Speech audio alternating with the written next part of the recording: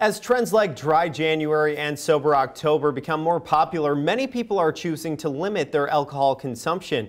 Our Vivian Rennie caught up with some Central Coast winemakers who are creating an option for anyone who still wants a glass of wine just without the alcohol. Hi, Vivian. Thanks, Neil. The non-alcoholic wine and beer industry is rapidly expanding with options popping up across the globe and even right here on the Central Coast. I got a look into the production of one non-alcoholic wine in Santa Maria and the demand for options like it right here in San Luis Obispo.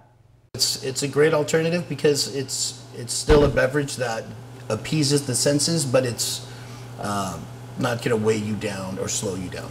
Options for non-alcoholic versions of our favorite drinks seem to be popping up left and right as the industry rapidly expands. The Dry January is something that a lot of people talk about, but it's more of giving their bodies a break from alcohol and doing things that are health conscious. When comparing 2020 to 2021, sales of non-alcoholic beers grew 200%.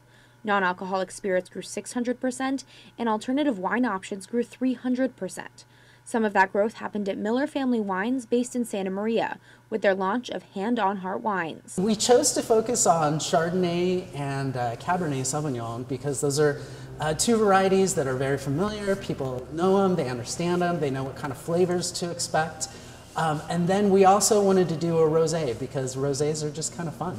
Most alcohol alternatives use the process of vacuum distillation to remove the alcohol but leave the flavor. I generally see it's people that want to quit drinking, and it just gives them, kind of a platform to kind of break away from it. A lot of pregnant women are excited about it because, of course, they can't drink. So it's a fun way for them, I think, to kind of cheat, or at least, feel like they're cheating. Whatever the reason someone chooses an alcohol-free version, the industry is growing fast. We started off at about 10,000 cases, and it's one of those things where we made enough to kind of have that demand in Dry January, and we just want to see how it organically grows.